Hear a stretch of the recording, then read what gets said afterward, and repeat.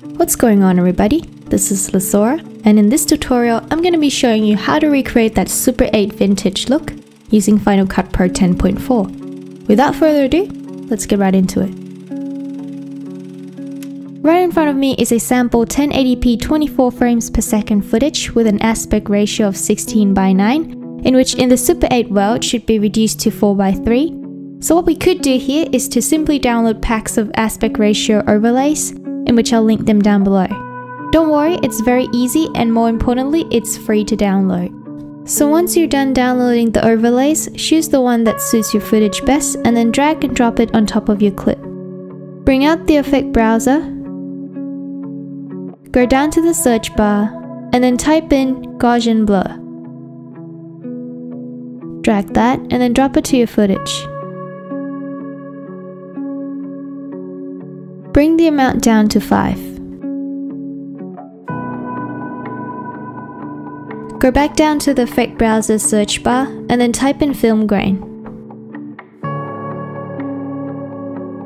Select that and then drop it to your footage.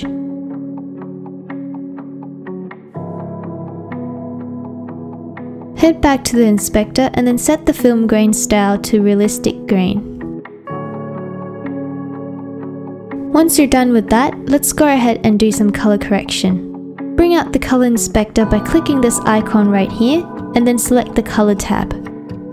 My shadows and midtones here will be set to have a magenta tint to it, and as a contrast, the highlights will have a slight green touch to it.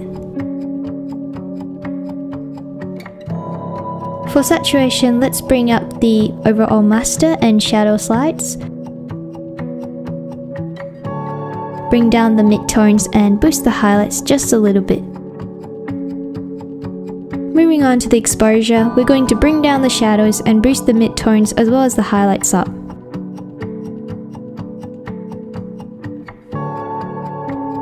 Super 8 cameras are known to have scratches, noise, and dust to its footage, so therefore let's mimic that look by simply downloading a Super 8 emulator clip and use it as an overlay.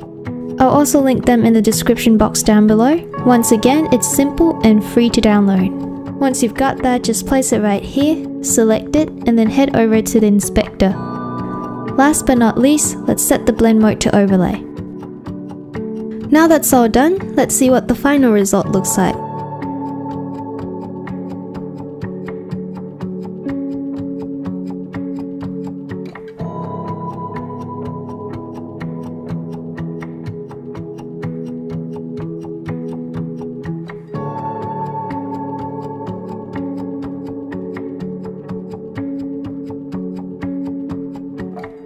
So that's it for today's video everybody. Thank you so much for watching. I hope you find this video somewhat useful, and if you did, please leave it a like and also subscribe for more short films and Final Cut Pro tutorials like this one. If you have any questions or suggestions for future videos, please let me know in the comment section down below. I'll be sure to help you out. Wish you guys all the best with your projects, and I'll see you in the next video.